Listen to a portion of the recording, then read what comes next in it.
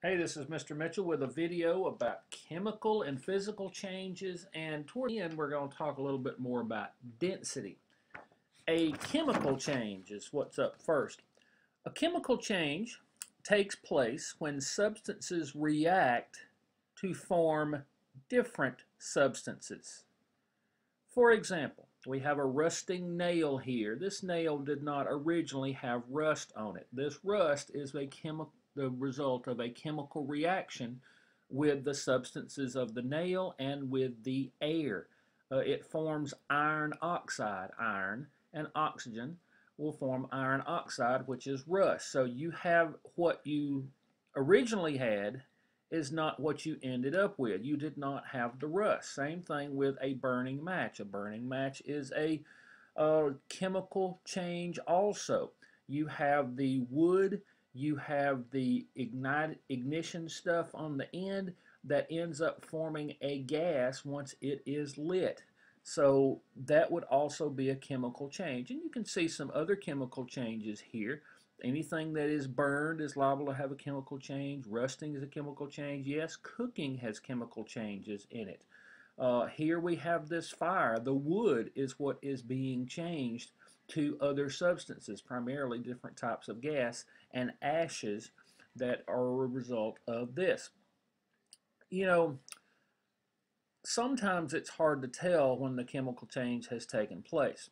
But if you can take what has happened and end up having a formula like this, whenever you have two products or one or more products that have an arrow beside it, that arrow means yields.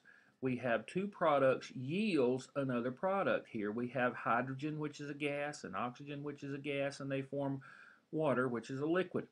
And that happens more than we think. Here we have propane and oxygen, which is forming carbon plus water plus heat and light.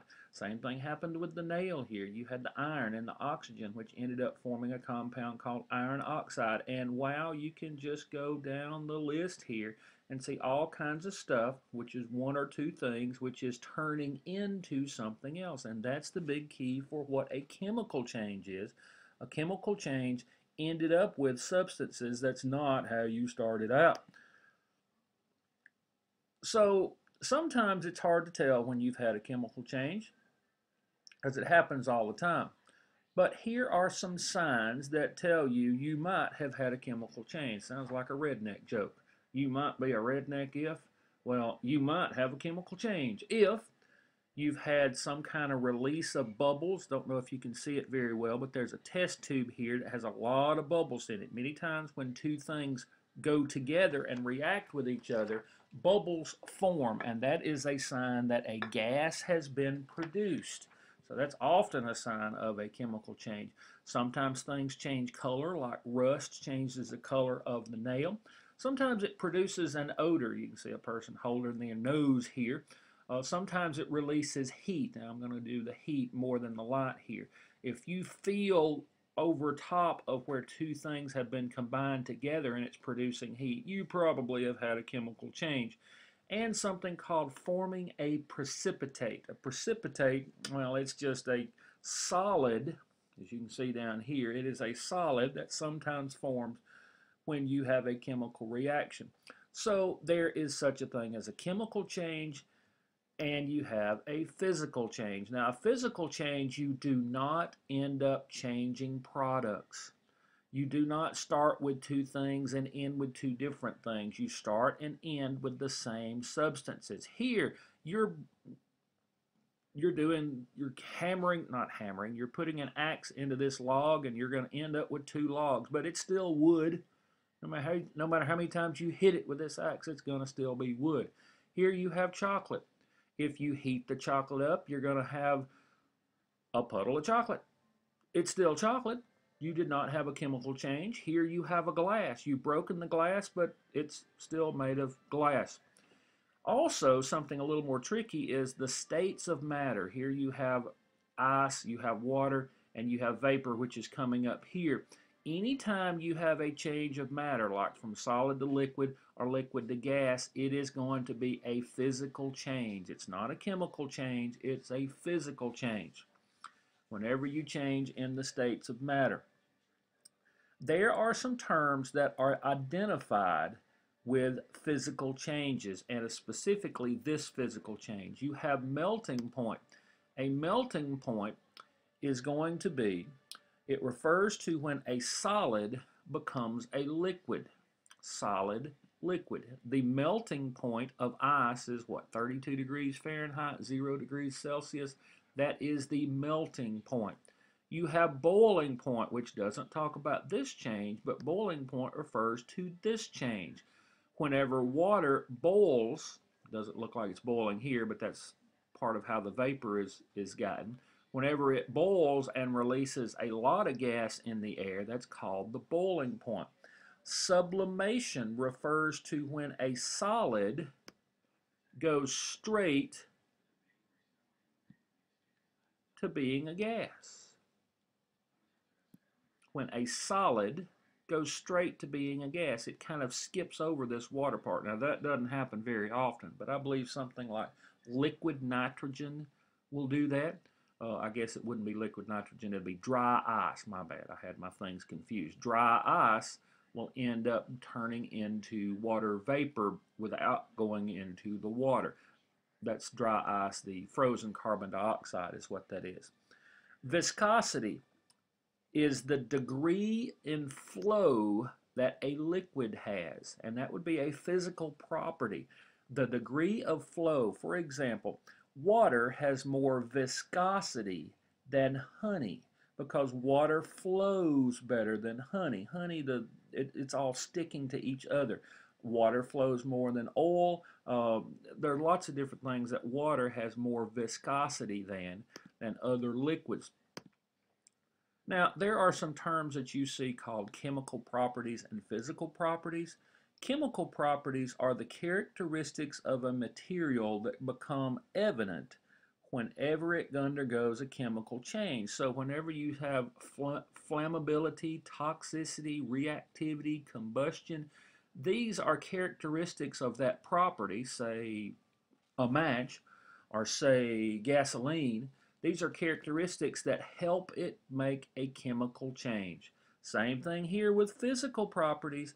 Physical properties like color and hardness and odor and density and viscosity. Those are physical properties. It doesn't help it change to a different property. It's just properties that end up not really changing it, but it not really changing substances, but changing the form of it, like what the color is, what the odor is, what the density is, and so on. So physical properties are also evident when the material undergoes a physical change. So all of these would consequently not only be properties, but a physical change could take place on any of these. I see the word boiling in here also. Do you get the difference between a chemical property and physical property? Chemical has to do with the change, chemical change. Physical changes are not changing substances, but it has to do with that. Anyway, I guess I better go on to density. Ooh, density. That is a physical property. Density is defined as mass over volume. And density is often seen when comparing objects, well, like a basketball and a bowling ball. They're pretty much the same size, but their mass is much different. The bowling ball here will have a much heavier mass than the basketball because the basketball is made of air. It has air inside, where the bowling ball has like what, concrete or something?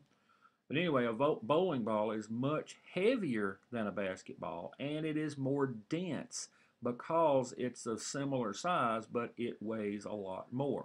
So that's what density is. You have like cheesecake is more dense than regular cake, and a brick is more dense than a loaf of bread. Lots of different similarly sized things, where one of them has a remarkably higher mass. Density is in grams per milliliter. Now, milliliter sometimes is used with the term cubic centimeters. Let me write this down here. Cubic centimeters is centimeters cubed. And whenever you hear a doctor prescribe 20 cc's of some liquid, cc's is cubic centimeters.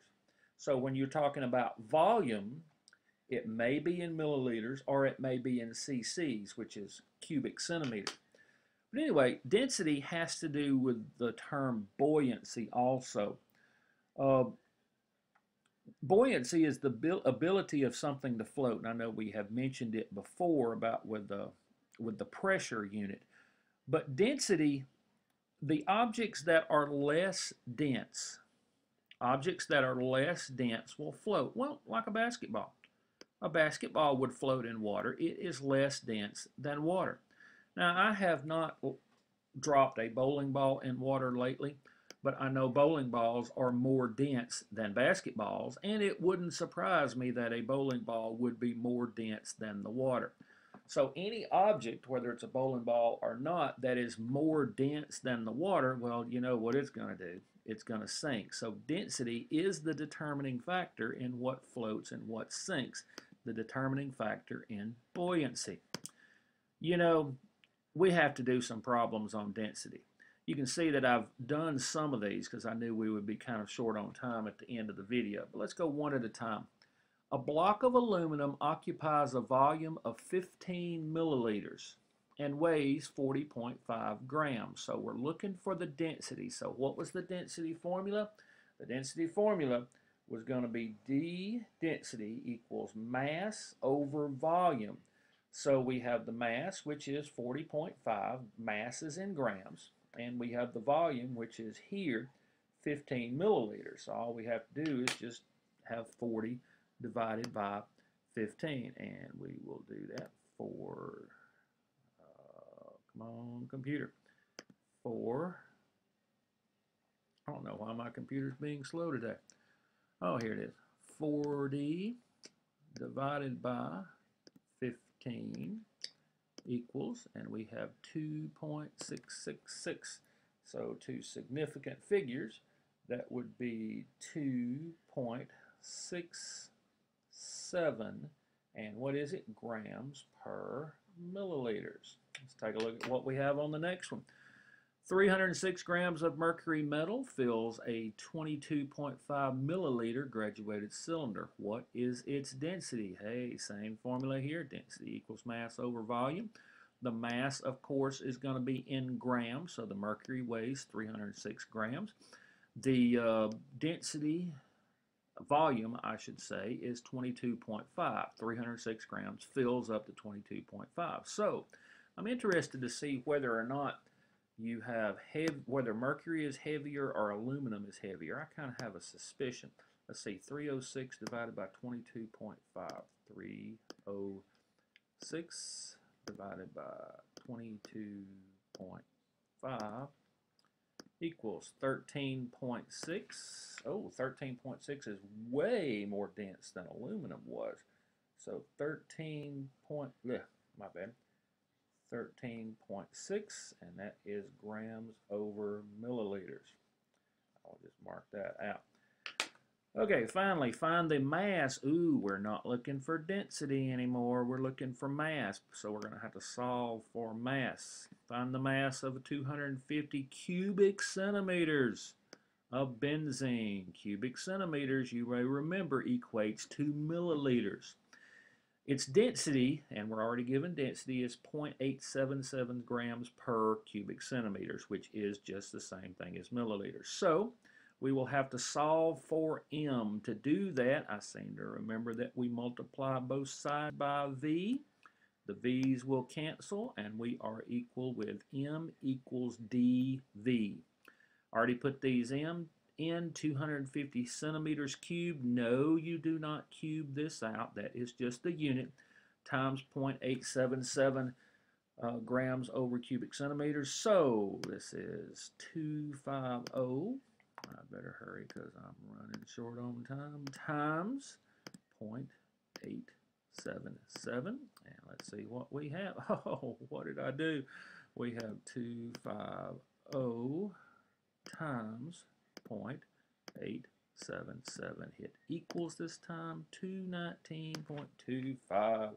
So that would be significant figures, 219, and that would be mass is what grams? 219 grams. So the benzene was much less dense